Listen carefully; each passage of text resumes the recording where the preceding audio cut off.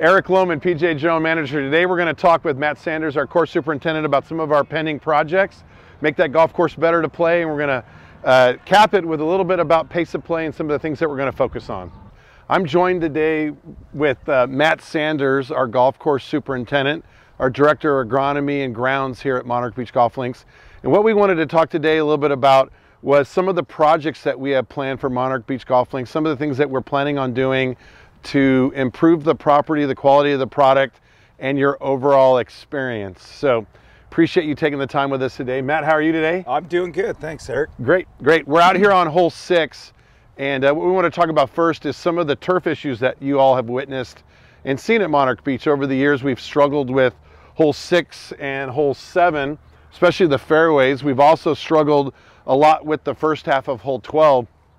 And beginning on Monday, April 18th, correct, Matt? Correct. We are going to engage with a contractor to rebuild from scratch the fairways on 6, 7, and the first half of 12. We think by doing that, we're going to take our worst areas at Monarch Beach Golf Links, our worst fairways, and make them our best, which will then allow us to focus on other things of the golf course for improvement. What do you think about that, Matt? I think it's awesome. We're excited. It's been a long time coming, and we can't wait till April to come. Hey, Matt, why?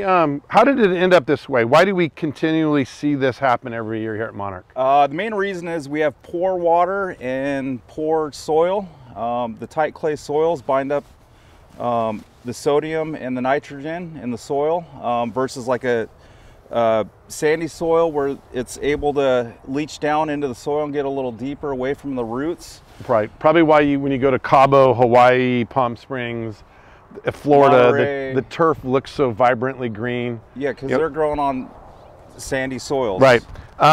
You know, this unfortunately is what we've inherited, and talk a little bit about the process of what we're going to do to fix it. So how are we going to remedy this? Because it's going to take a lot of work. You know, part of the project is correcting the soil, so we're going to add an amendment into the soil, which the contractor is going to rototill into the soil. There's a lot of faulty grades out on these fairways, so they're going to correct those grades and add a bunch of drainage, which will help move, you know, the reclaimed water and get it out of the soil. Yeah, just to break it down fairly simply, mid-March we're going to spray the fairways with some Roundup type chemicals to sort of kill off and you know, hibernate the Bermuda grass. Then what are the next steps that we'll see people will notice? So you'll see the contractor come in here, rototill it, add the amendment after that, rototill it again into the soil, blend it in real nice. Then they're going to put a nice grade out on the fairway. The grade that you see out here is going to be a lot different. There's going to be some different slopes and undulations. Then after that, after they've completed the grading and all the low areas, they're going to come back and add drainage. And what's the final step? The final step, they'll be resodding the fairway with new turf. So, I mean, that's pretty neat. If you think about it, we're going to fix the soil profile, fix the drainage. We're going to replace all the turf with brand new, what type of turf we're going to replace? Santa Ana Bermuda. Santa Ana Bermuda, brand new turf. And then it'll open up back for play. And just to kind of recap what the timeline is, mid-March or so, we'll spray out the turf. We'll still play it as it is. About mid-April, we'll close this hole, turn it into a par 3. So we're going to take 6, make it a par 3. We're going to take 7, make it a par 3. We're going to go to 12, make it a par 4. The contractor is going to do all their work for about 4 or 5 weeks. Then we're going to turn around and reopen the hole back to its original design and yardage and par. We're going to make that car path only for maybe 4 or 5 weeks so that the turf mends in. And then we're going to have the most ideal, perfect playing conditions you can imagine. And what I'm super excited for too is Matt, and you can just relate that some of this turf that's on these holes is still really good. We're going to steal some of the turf on this hole and 7 in the first part of 12, and we're going to go out and we're going to fix those little pots that we don't like on 8 and 9 and 10 and 18, and over on the back 9 we'll be able to jump over on 14 and 16. So we're going to utilize the good turf as well, and I think that's pretty exciting. It is exciting, Eric. Can't wait. Cool. We have a couple other things to show you, so stay tuned.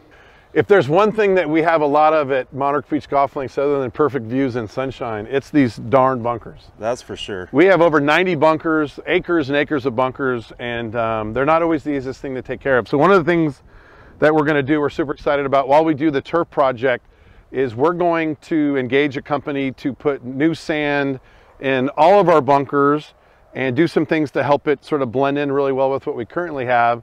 But at the end of that exercise, what are we going to gain by doing that, Matt? We're going to gain better color in the bunkers. Are going to be more consistent. The playability is going to be better. And that's it right there, right? That's it. They're going to look better, they're going to play better, and they're going to be more consistent. I think as our, our valued guests and members and card holders, they tell us that, if there's a bunker that's a little nicer than others, they'll let us know. And I think this will get them all to be sort of semi-consistent. They certainly will look better for the next couple of years. And, the playability, which is, it's super important. I mean, there's a lot of them. They're not easy to get out of, even if you watch our Monday Mulligan series or take lessons. So I think this will help everybody out. And then, obviously the bunkers are a little older and we have some liner sometimes that's shown. Here's an example of what that liner looks like. The guys here will get a little closer and show you. But that liner is, in some cases is over 30 years old in some of these bunkers. And until we do a good renovation, we're gonna have to deal with the liner. But when we do this, when we bury the liner by adding in more sand, in some areas we'll cut out some liner or we'll repair it. But one, we're gonna make it better. Two, we want people to be patient with us. We notice this as well. We're gonna be a little bit more on top of it. And by doing what we're doing with the bunkers, it'll allow us to focus more on that and less on the overall health of the bunker, correct? Correct. Cool, so that's 2 out of 3. And then we'll go talk about the final thing we're going to do next. Yeah, hopefully by now you've all seen the new landscape beds that we put in place. We've done, this year we were able to take advantage of some turf removal on holes 12, up by the 12th tee box, just kind of to the right side of the 11th fairway. Also over behind 17 green, kind of by the 11th tee box, there's another area. And then where we just were over on holes 6 and 7, in between that green, the 6th green and the 7th tee box, there's some more of that turf removal. And as those landscape beds grow up, we're using native flora and fauna. It's going to look real pretty, just like you see behind the 5th green. So we're really excited that we were able to do that as well. Finally, in regards to the turf project, we're out here on hole 13, dreaded 13. Anybody who's hitting this back greenside bunker knows this is one of the hardest bunker shots in North America. Tour golf professionals would have a hard time getting out of this bunker first and foremost, and then keeping the ball on the green. So Matt, tell us a little bit what we might expect, what's going to happen here, what the contractor's going to do. So they're going to kind of blow this area up, remove this front lobe over here, lower this bunker, put a better pitch on it so that you're not sloping down into the green, get a little more loft on that ball coming out. And they're going to bring the bunker down and bring this this back mound down a little bit. Yep. So what's cool is we're going to get rid of the front part, kind of widen the fairway. We're going to move the bunker back a little bit closer to the back edge of the green. We're not going to lose the visibility of the bunker from the tee, but we're going to make it awfully more easy to hit out of, so that we can get out of the bunker. And then once you get out of the bunker, you either hit it on the green surround that we're going to create in front of the bunker, or it'll stay on the green. So we're very excited, and this is just another way for us to kind of make the golf course more playable and more fun.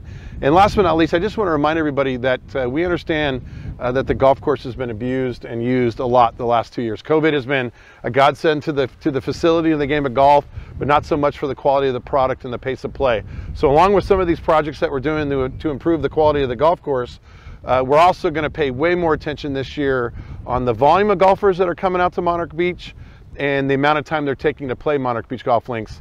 And we'll show you something in regards to that here as well. Thank you. Last but not least, I know that we made some commitments to you this year. And 2022 is going to be the year of course improvement and faster pace of play. And this is just another thing that we're doing. We just created this A-frame that we're going to put by the first hole, and our starters and our marshals and our reservation staff is all going to focus on this with our customers, our patrons. It's very important that people understand what the expectations are. We give them a little advice on how to adhere to those expectations, and we recommend the proper tees. again, this is just another evidence of us trying to do our best to keep people to play, or to get people to play a little bit faster and a little bit more proper with that course etiquette. Again, thank you so much. We reviewed what we're going to do on hole 6, 7, and 12. We talked a little bit about the bunker program that's going to happen around that same time. We're going to redo that bunker on 13, which has been a nemesis to all of us. And we're going to focus on pace of play, and we're glad that you're going to be a part of it. You're going to be here to witness the change and the improvement, and we just can't thank you enough for your patronage, your time, your effort, and your comments. So thank you very much. Have a great day.